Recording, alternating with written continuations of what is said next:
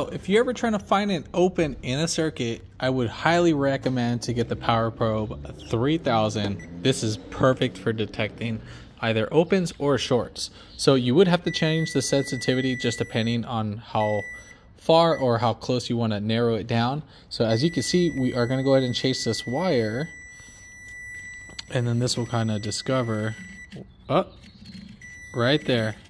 So let's go ahead and open it up and see how it looks like. And by the way, before we start opening this up, the wire we are looking at is the blue wire. And there we have it. We found our actual issue. So there's the blue wire.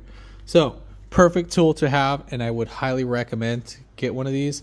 The one that I do have is the complete Power Probe master set. So great to use. This will help you save countless of hours and simplify the job on opens and shorts.